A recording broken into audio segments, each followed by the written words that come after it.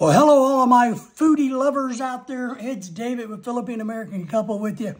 I want to share with you a great cookbook that I just bought. If you follow our channel, you know how much we love to cook, how much we love to eat, and how much we love to travel.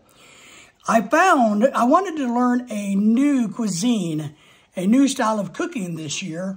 So I decided on Korean because we really enjoyed a lot of the Korean food we had while we were overseas in the Philippines and some other places. So I thought to myself, I'd really like to try to make some. So I did a bunch of research. And this is Emily Kim. She is commonly known as Maangchi, which is a South Korean-born American YouTuber and author. She is notable for producing cooking videos centered around Korean cuisine.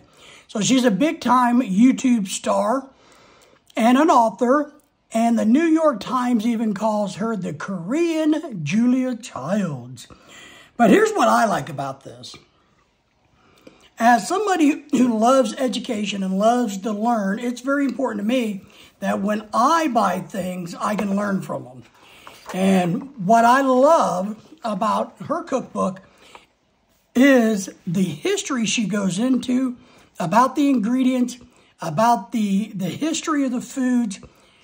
But more importantly, she actually gets in here and tells you little personal stories, but she lets you know what to do with all these ingredients and what they are for, where to get them, and how to use them. So shopping for Korean ingredients and kitchenware. She has a whole section on this. She's going to help me understand the different types of mushrooms and the Chinese yam and the ginkgo nuts, the green chilies, the Korean eggplant, the Korean pear. So she gives us an understanding of what this ingredient is, when to use it, and recipes that these ingredients are used in. And I really like this. Mung bean sprouts. I've become a huge fan of mung beans. I've never had mung bean sprouts, but I love mung bean. She gets into the different types of rice. The sweet rice, the brown sweet rice. And remember, it's rice, not rices.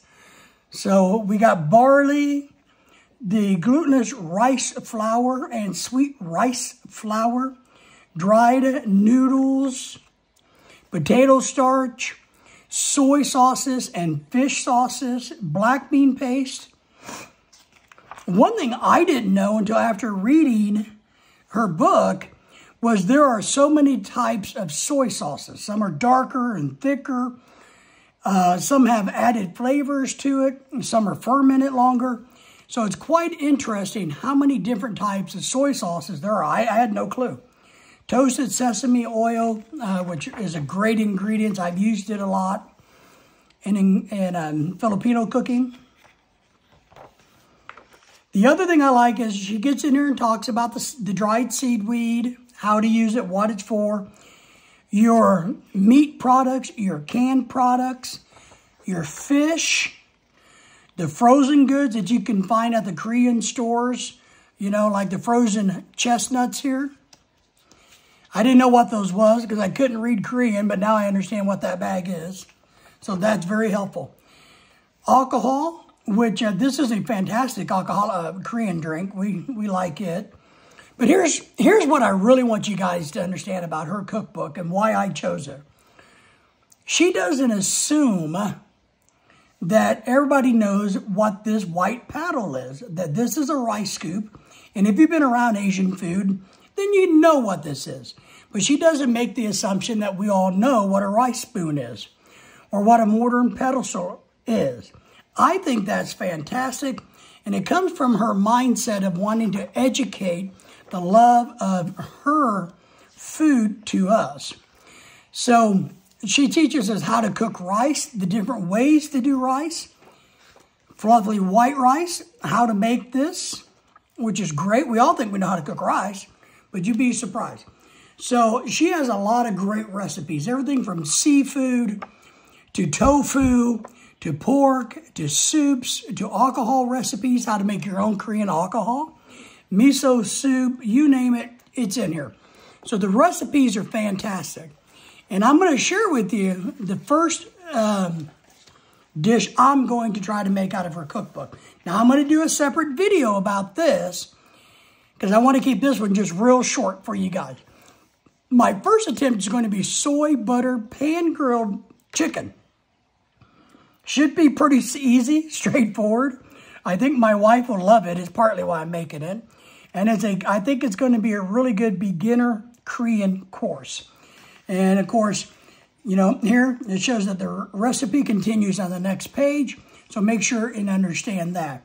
But this is a real nice, simple Korean dish that my wife will love, I think. And I'll be able to make, hopefully, without messing it up too much. But guys, so stay tuned for the next video about the soy butter pan grilled chicken. And if you would, go give this lady some love for her teaching ability, her cooking style, and her recipes. Go watch some of her videos or buy her cookbook. But for me, here at The Adventures of the Philippine-American Couple, and cooking is an adventure, we thank you for taking your time to watch us. And once again, keep a cooking. Thanks, guys.